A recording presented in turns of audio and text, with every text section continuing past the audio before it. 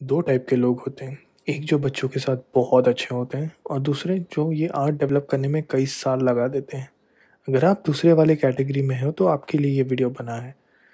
कई बार बच्चे बहुत बदमाशियाँ करते हैं, सिर्फ और सिर्फ अपने तरफ अटेंशन खींचने के लिए। ऐसे टाइम पे अगर आप अपने बच्चों को नहीं समझेंगे और उनको अच्छे से हैंडल नहीं करेंगे तो वो शायद आपसे कभी खुल के बात नहीं करेंगे। आप शायद उनसे कभी एक डीपर बॉन्ड क्रिएट नहीं कर पाओगे। बोलने की ज़रूरत नहीं है कि डीपर बॉन्ड क्रिएट करना कितना इम्पोर्टेंट है लाइफ में। रिसेंटली मैंने एक मूवी देखा छलांग नाम की, और उसका ये डायलॉग। हमारे देश में ना हर कोई चाहता है कि उनका बेटा सचिन तेंदुलकर बने, बेटी साइना नेहवाल बने, पर सचिन और साइना का माँ बाप कोई ना बनना चाहता।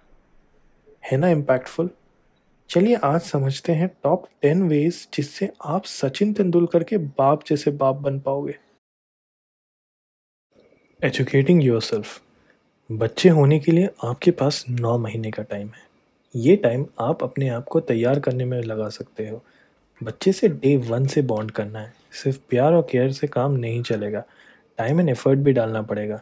डायपर चेंज कैसे करना है, घर को किड फ्रेंडली कैसे बनाना है, उसके लिए परफेक्ट डॉक्टर कौन सा होगा।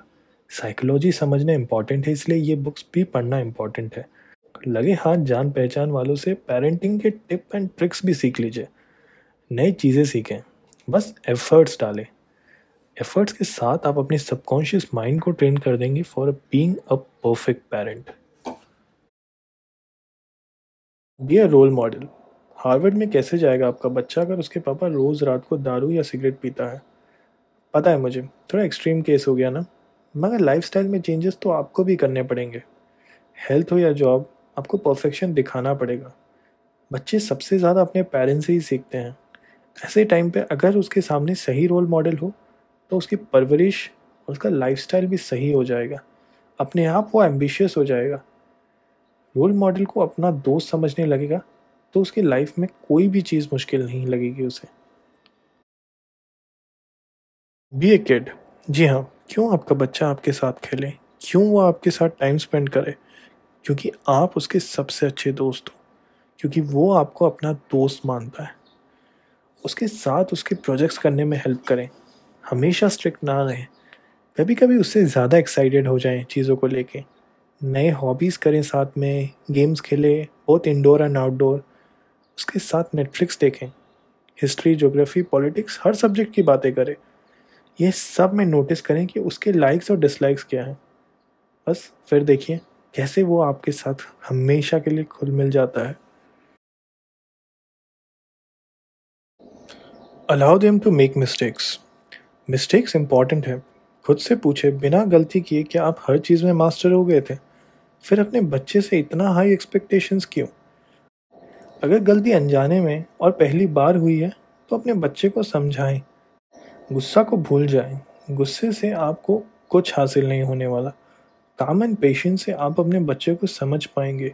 जब वो नोटिस करेगा कि आप कितने अच्छे से उसको उसकी गलतियां समझा रहे हैं तो वो अपनी लाइफ में हर चीज़ आपको बताएगा, कभी कुछ भी नहीं छुपाएगा और अपनी गलतियों पे डीप एनालिसिस कर पाएगा। Complement them. जी हाँ, तारीफ। सक्सेस हो या फेलियर, पास हो या फेल, सही हो या गलत, कॉम्प्लीमेंट करें अपने बच्चों को। ये एक तरीका है जिससे आप अपने बच्चे को कॉन्फिडेंट बना सकते हैं। आजकल लोगों में कॉन्फिडेंस की बहुत कमी है, स्पेशली बच्चों में। वो रिजेक्शन को अपना सच मान लेते हैं और बहुत जल्दी गिव अप कर देते हैं। उन्हें अपनी लाइफ में एक्सपेरिमेंट करने से डर लगता है। सोसाइटी का डर शायद आपके दिल में होगा, मगर ये अपने बच्चों तक ट्रांसफ़र ना करें। छोटे बड़े कॉम्प्लीमेंट्स के साथ आप उसके मन में कॉन्फिडेंस और मुंह पे स्माइल ला सकते हैं। ये उसे बहुत दूर तक लेके जाएगी उसकी लाइफ में। Proper nutrition. बच्चे आजकल जंक फूड की तरफ तेज़ी से अट्रैक्ट हो रहे हैं। ऐसे में उसके ब्रेन्स और बॉडी के विकास के लिए परफेक्ट न्यूट्रिशन का बैलेंस बहुत इंपॉर्टेंट है। न्यूट्रिशन का इम्पैक्ट उसकी स्टडीज़, खेलकूद और क्रिएटिव एक्टिविटीज़ पे भी गिरेगा। इसके लिए आपको भी एबीसी ऑफ न्यूट्रिशन सीखना पड़ेगा। घर पे ऐसा एनवायरनमेंट क्रिएट करना पड़ेगा जिससे जंक फूड खाने की आदत ना लगे बच्चों को। अपने आप को फिट बनाना होगा। आपको भी फिटनेस के लिए सीरियस होता देख उनके मन में भी फिटनेस को लेके रिस्पेक्ट आएगा। अनहेल्दी लाइफस्टाइल से मूव करके वो हेल्दी लाइफस्टाइल में आएंगे, हेल्थ का इम्पोर्टेंस समझेंगे, फिटनेस का इम्पोर्टेंस समझेंगे और फिर उन्हें कोई बीमारी नहीं छू पाएगी। इन्वेस्टिंग। पैसे के बारे में क्यों इंडियन पेरेंट्स अपने बच्चों से बात नहीं करते? क्यों हम समझते हैं कि हमारे बच्चे को ये सब नहीं समझेगा? ऐसा नहीं है बिल्कुल भी। इन्वेस्टमेंट बेसिक नेसेसिटी है आज के एक्सपेंसिव लाइफ में। हर साल इन्फ्लेशन तेज़ी से बढ़ रहा है। ऐसे में बच्चों को एबीसी ऑफ इन्वेस्टमेंट सिखाना गलत नहीं है। थोड़ा थोड़ा करके तैयार करें अपने बच्चे को। करने दीजिए समर हॉलीडेज़ में उसको पार्ट टाइम जॉब। पैसे कमाएगा तभी तो पैसे बचाएगा वो। इसके लिए शायद आपसे वो कुछ टाइम गुस्सा रहे, मगर समझिए, जब वो एडल्ट बनेगा तब इसी चीज़ के लिए आपको थैंक्स बोलेगा। वादा है मेरा आपसे। Let them experiment. कई बार आपका काम है एक स्टेप पीछे लेना और उसे दूर से ऑब्जर्व करना, मगर इंडियन पेरेंट्स बहुत इन्वॉल्व हो जाते हैं अपने बच्चों के लाइफ में। क्या करियर चूज़ करना है, किससे शादी करना है, किस फील्ड में पढ़ाई करनी है, क्या करना है, फॉरेन जाना है या इंडिया में पढ़ाई करना है, ये सारे डिसीजन पेरेंट्स लेते हैं बच्चों के लिए। बच्चों से तो पूछते ही नहीं है कि उन्हें करना क्या है। क्या उन्हें क्रिकेट में करियर बनाना है या मेडिकल में? बहुत इंपॉर्टेंट है लाइफ में करियर चूज़ करना। अगर सही करियर ना चूज़ करे कोई, तो फिर वो ज़िंदगी भर फंस जाता है, घुटता है वो अकेले अकेले। और ऐसे में आप नहीं चाहेंगे कि आपका बच्चा एक लूज़र हो जाए। करने दीजिए उसे अपने दिल का। पहचानिए अपने बच्चे को, क्या वो राइट डिसीजन ले सकता है, और अगर हाँ, तो करने दीजिए उसे अपने मन का।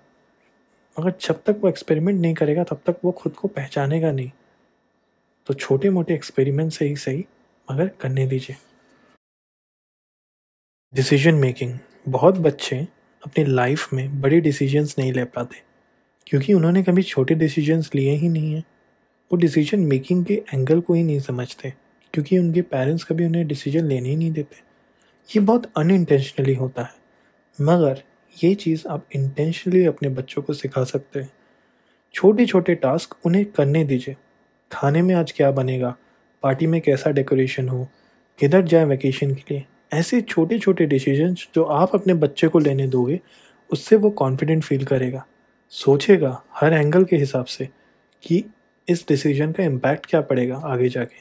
और जब वो समझेगा कि उसके डिसीजन का इम्पैक्ट कितने लोगों को पड़ेगा, तब जाके वो एक वाइज डिसीजन लेगा। वाइज डिसीजन लेने के लिए उसे आज से तैयार करें ताकि वो हर एंगल का सोच के वो डिसीजन ले पाए। Proper values.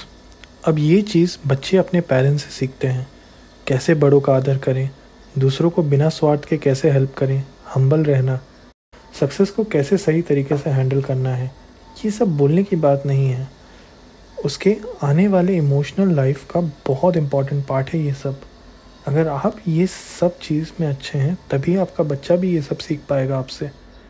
देश में करप्शन, डाउरी, हरासमेंट, रिलीजन पे डिस्प्यूट्स इसलिए हो रहे हैं क्योंकि कुछ लोगों में ईगो है, गुस्सा है, अंडरस्टैंडिंग नहीं है। मगर आपका बच्चा देश का फ्यूचर है और वो इन सब से ऊपर उठ सकता है। ऐसे इंसान को सक्सेस और हैप्पीनेस कैसे नहीं मिलेगी, आप बताएं मुझे। अगर आपको हमारा कंटेंट पसंद आया तो लाइक करें, शेयर करें एंड सब्सक्राइब करें हमें।